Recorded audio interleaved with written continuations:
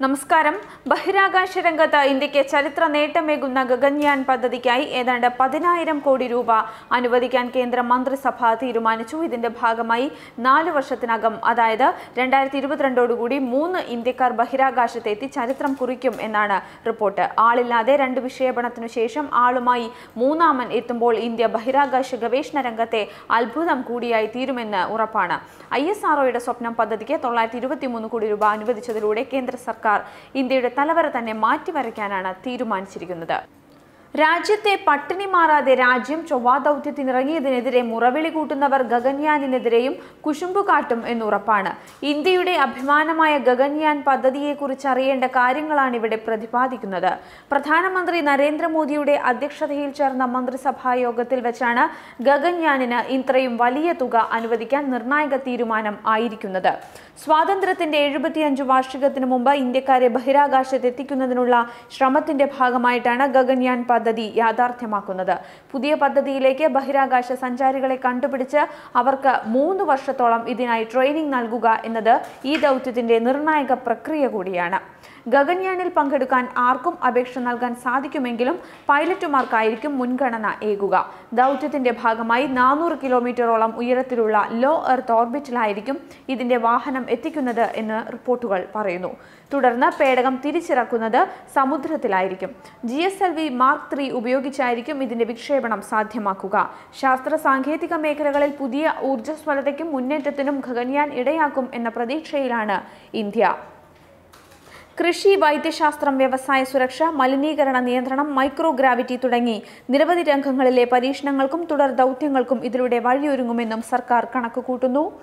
ഈ വർഷം ഓഗസ്റ്റ് 15-ന് സ്വാതന്ത്ര്യദിനത്തിൽ ചെങ്കോട്ടയിൽ പതാക ഉയർത്തിക്കൊണ്ട് രാജ്യത്തിനു നൽകിയ സന്ദേശത്തിൽ ഈ പദ്ധതി നടപ്പിലാക്കും എന്ന ഉറപ്പ് മോദി നൽകിയിരുന്നു.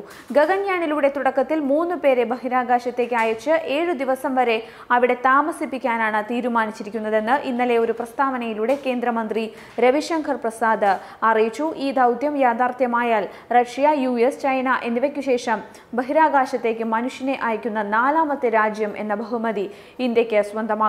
ഇത്രയും വലിയ തുക ഗഗൻയാൻ ദൗത്യത്തിനായി വകയിരുത്തിയതിൽ ISRO ചെയർമാനായ K. ശിവൻ സംതൃപ്തി രേഖപ്പെടുത്തി. ഗഗൻയാൻ മിഷന്റെ മുന്നോടിയായി ആളില്ലാത്ത 2ാമത്തെ ടെസ്റ്റ് ഫ്ലൈറ്റ് 2021 ജൂലൈയിലായിരിക്കും ലോഞ്ച് ചെയ്യുക. തുടർന്ന് 2021 ഡിസംബറിൽ മനുഷ്യനെ വഹിച്ചുകൊണ്ടുള്ള ഫ്ലൈറ്റ് യാത്ര ആരംഭിക്കും. ഒരു അഡ്വാൻസ്ഡ് GSLV ആയിരിക്കും 3 ഗഗൻനട്സുകളെ അഥവാ ബഹിരാകാശ സഞ്ചാരികളെയും വഹിച്ചുകൊണ്ടുള്ള ക്രൂസ് സർവീസ് മൊഡ്യൂളിനെ ശ്രീഹരിക്കോട്ടയിൽ നിന്നും ബഹിരാകാശത്തേക്ക് എത്തിക്കുക. വിക്ഷേപണം കഴിഞ്ഞ് 16 മിനിറ്റുകൾക്കു ശേഷം ഈ മൊഡ്യൂൾ ബഹിരാകാശത്തെത്തും.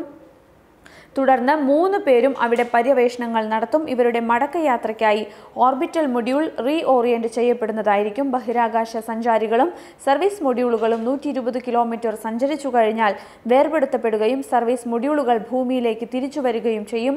ഗുജറാത്ത് തീരത്തിനടുത്തുള്ള അറബിക്കടൽ ഭാഗത്തായിരിക്കും ക്രൂ മൊഡ്യൂൾ തിരിച്ചു വീഴുന്നത്. 7 ദിവസത്തെ പരീക്ഷണ ദൗത്യത്തിന്റെ ഭാഗമായി ഒരു വനിത ഉൾപ്പെടെയുള്ള 3 ഇന്ത്യൻ സഞ്ചാരികൾ ത്രിവർണ്ണ പതാക പുതച്ച പേടകത്തിൽ 1.5 മണിക്കൂറിൽ ഒരു തവണ ശൂന്യാകാശത്ത് ഭൂമിയെ പ്രദർശനം ചെയ്ത് പരീക്ഷണങ്ങൾ നടത്തുന്നതായിരിക്കും.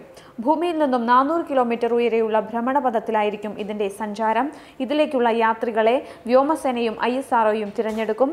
അവർക്ക് ഇന്ത്യയിലും റഷ്യയിലും 2 വർഷത്തെ പരിശീലനമായിരിക്കും നൽകുക.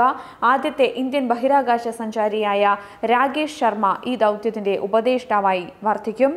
ഗഗൻയാനിന്റെ മനുഷ്യരില്ലാത്ത 2 ദൗത്യങ്ങളിൽ നായയോ കുരങ്ങോ ആയ ജീവികളെ ഉൾപ്പെടുത്തുമെന്നും റിപ്പോർട്ടുകൾ പറയുന്നു. നാഷണൽ ഡെസ്ക്, മറുനാടൻ TV.